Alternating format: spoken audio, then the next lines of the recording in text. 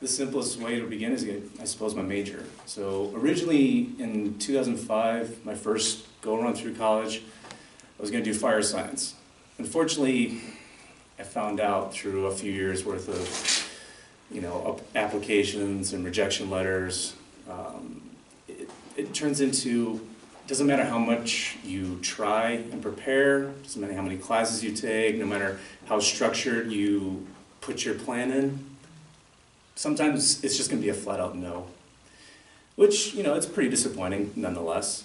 I was pretty disappointed for a while. But then I turned it into something better.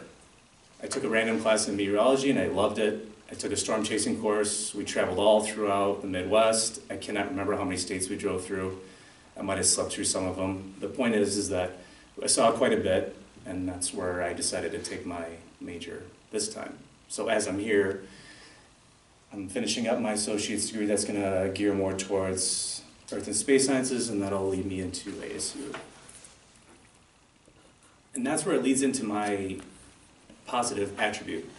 I was leapfrogging through my past and trying to think of really any words. I was writing them down and couldn't find one per se, but then I thought of the memories that stuck out the most, and replaying them in my head, I realized that the word I had was resilience.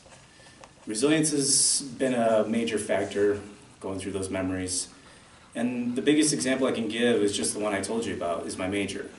So I planned all my courses out, I spoke to the right people, but it was still no, every single time. And there was really no definitive reason, it's just the way it is. But then there's that resilience part right there.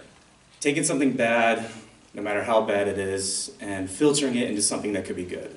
No matter how volatile that negative emotion can be, do something good with it. So I chose to do something good with it, change my major, and that's where I am today.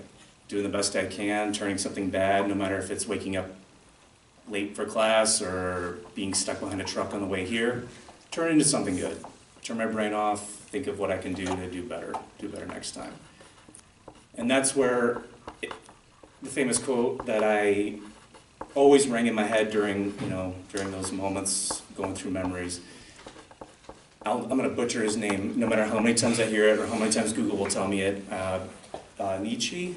Oh, I believe it's Nietzsche. He says, no matter what kills you makes you stronger. I like that, but unfortunately it's not best fitting for me anymore. So I amended it into, my name is Daniel and I'm built to take it. And I don't go down that easily. And that's where I'm at.